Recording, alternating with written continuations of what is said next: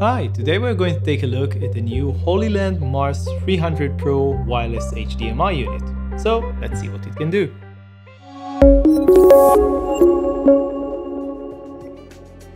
We recently received two wireless HDMI units from Hollyland, which represent part of their new line of affordable app-supported devices. The Mars 300 Pro that we shall be looking at today is an update to the original Mars 300 wireless video system that was announced over a year ago and was one of the first fully featured affordable sub-$500 wireless units on the market. As we have mentioned in our original post covering the Mars 300 Pro announcement, since the original version came out, the company released several other systems with important innovations including USB-C power as well as full wireless app support for both iOS and Android. Let's take a closer look at the Mars 300 Pro.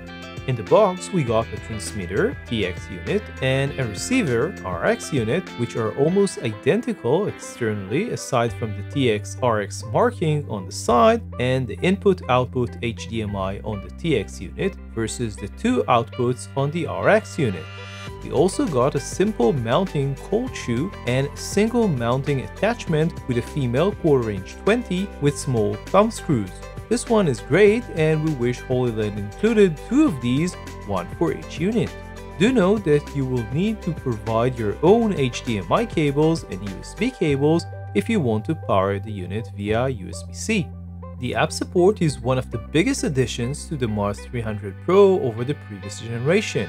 Initially, we had some issues connecting our devices to the Mars 300 Pro over Wi-Fi. We believe that these originate from the devices that we have used, especially our aging Google Pixel 2 XL. Our phone seems not to see the Wi-Fi signal coming from the Mars 300 Pro even at close range.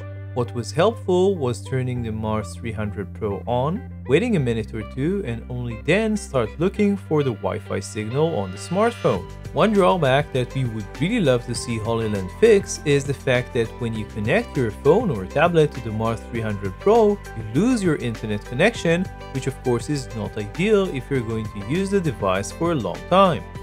The HollyView app, which exists in an Android and iOS versions, is probably the best remote camera app currently on the market.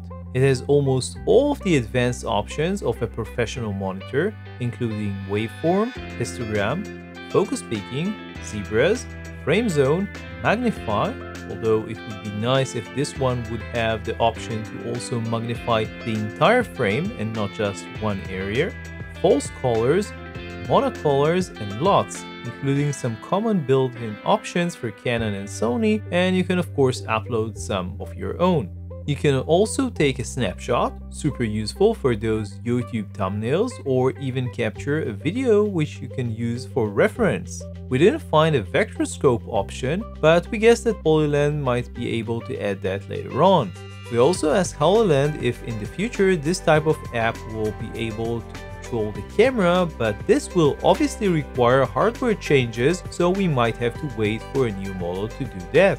There are many possible use cases for a unit like the Mars 300 Pro. In our studio, one of the most common ones is viewing the image captured by our camera when shooting top-down product and food videos and photos.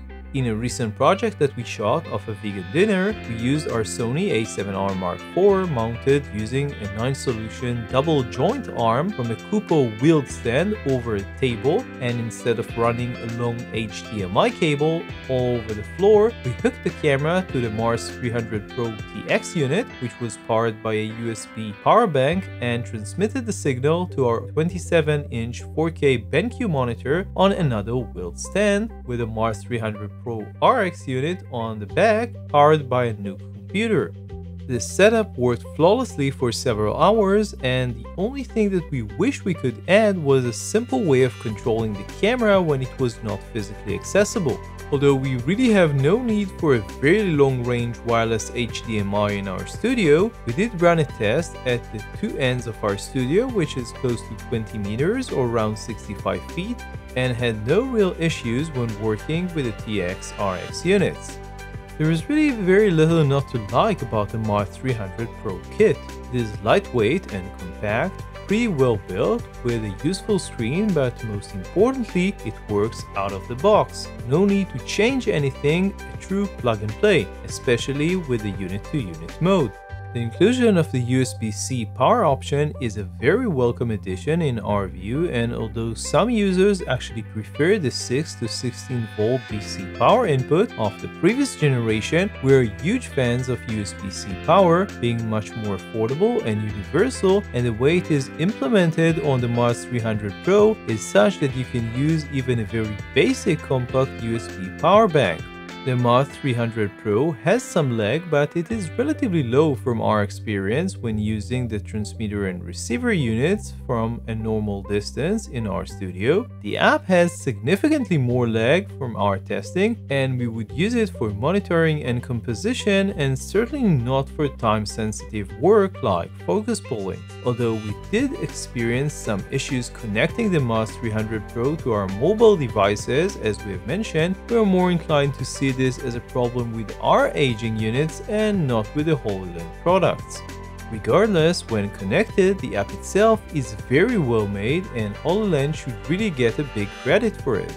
Selling for just under $450 for the standard unit, which we have tested, or $470 for the enhanced version with 2 external antennas for better reception in high interference environments, the Hollyland 300 Pro is certainly not inexpensive, but presents a very good value for money in our opinion. So that was our look at the Hollyland Mars 300 Pro wireless HDMI unit. You can check out the full review on lensvid.com. Don't forget to subscribe to our YouTube channel to find more videos just like this. See you next time.